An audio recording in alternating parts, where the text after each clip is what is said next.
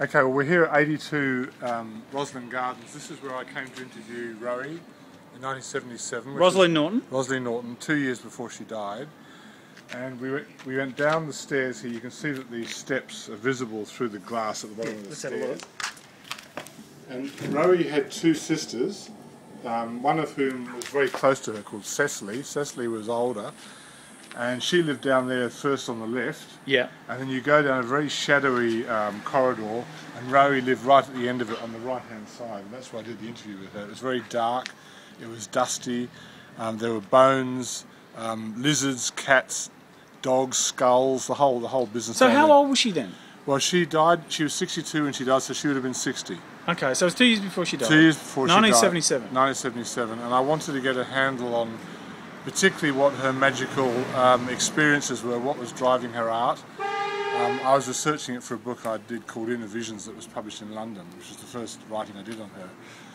And she told me particularly about, say, figures like Lucifer, that some people assume was a devil, and she always had a different angle on these pagan deities that were so different from what the general populace understood. For example, Lucifer, which means light bearer, was not for her a demonic figure, but just an antagonist that could pull you back into a normal perspective if you're getting too big for your boots. And she was one of the gods in, he was one of the gods in her pantheon, okay, along with Hecate and the great god Pan. Yep. She spent most of her career trying to justify her belief in pagan gods and goddesses, so that's what it was about. But she believed in them as a living presence. They weren't just figures from a book on mythology, they were real for her. Okay. Well, here's your book. Yeah, that's The Witch of King's Cross. Witch of King's Cross? Yeah, it's a reprint from Pan's Daughter, which was done in 1988. This was done in 2002 with a few corrections. Yeah, let me just get it there. That's nice. Now, so tell us a bit more about Roie, like, as the individual. Well, she was quite short. She got you to try and take some LSD, didn't she? She got me to try and take some LSD with her. I've taken LSD in the past. This is like a 60-year-old woman. I mean, she got interested in drugs at the end of her life. I don't think drugs informed her art all the way through. Okay, that's interesting. Yeah, she got interested in self-hypnosis to begin with. Yeah. So she could go into all the states of consciousness without taking drugs.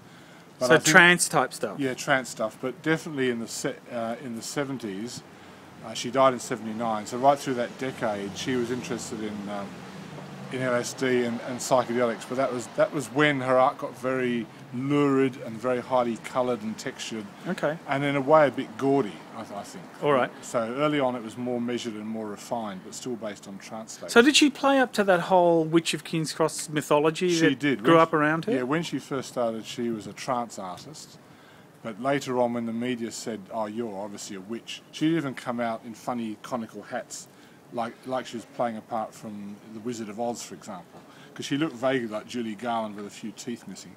And she'd prance around for the media, and they made the persona, and then she built on it. Right. She didn't even like witches to begin with, according to Wally Glover. Mm. And Wally Glover was the publisher who published her limited edition book in 1952. Okay. So how long do you reckon she lived at Merton?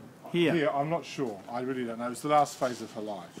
But there was a little garden area that opened out into the daylight in there too, okay, so she quite liked it. So she had lots of pets at the end of her life, like mainly cats. And yeah, she loved cats always. And spiders and lizards, yes, and all of that. Very sort of witchy type stuff. Yeah, coming in and out of the house, and she loved being in a bath, sipping Strega liqueur, which has a little witch logo, and listening to classical music. She particularly liked Sibelius and Mozart and Beethoven. Okay. So that's how she spent her days. And she was still completely active as a painter, as an artist? A little bit, but I think she was just selling works in the street to get a bit of money. She was very poor by that stage. Right. And she was a recluse. She wasn't really doing many media interviews at that time. Okay, so as a younger man, what drew you to try and seek her out? Well, I'm very interested in the relationship between magic and visionary art. Yeah.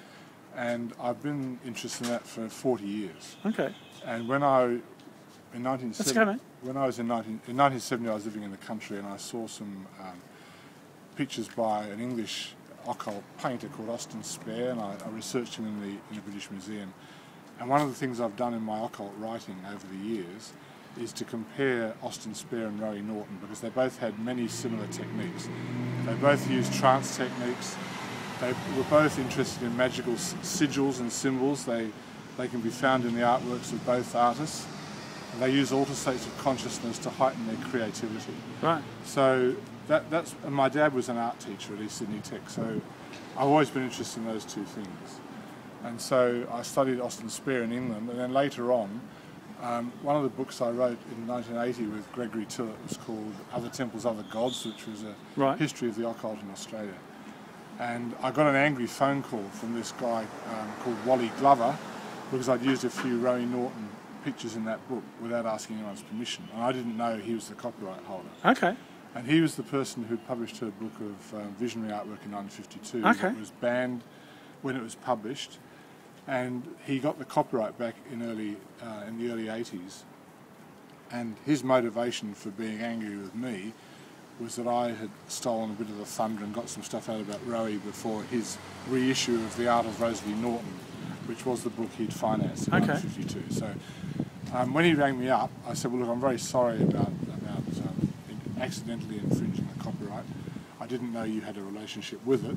He explained to me that one of the deals was he had rescued Roie Norton and Gavin Greenlees on their charge of vagrancy in the early 50s. Right. Because that was a common problem for people, bohemian people like her, could easily be arrested by the police for not having enough money to have a livelihood. That was a crime in those days. Yeah.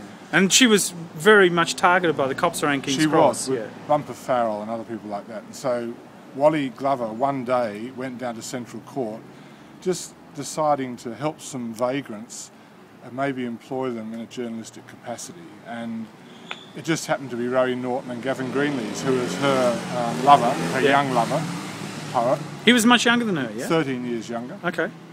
And so he gave them employment, and he thought at first he'd just hire them to write advertising copy for his trade magazines. That's what he wanted to do. Right. He took them to his office, and they showed him the artwork, some of this amazing symbolic artwork that Roie had done, and also some of Gavin's surreal poems. And over the period of months, it gradually dawned on Wally that maybe he could put out a collector's edition of her drawings and issue it as a limited edition book, and that's what happened with The Art of Rosaleen Norton. Right. He published it and financed it, but it was a devastating blow to him when it became an obscene and blasphemous product on publication. Yeah, so he couldn't sell it. He couldn't sell it, and eventually there was a court case, and the finding of the court case was that the book could be sold, provided two of the most offensive images were blocked out. Right. So some of the collector's editions from that period have those two pages removed. There was an image called Black Sabbath, which had a young woman fornicating with a black panther, who was supposed to be a symbol of the night. And there was a sort of a demonic figure called Fohat, who had a serpentine penis.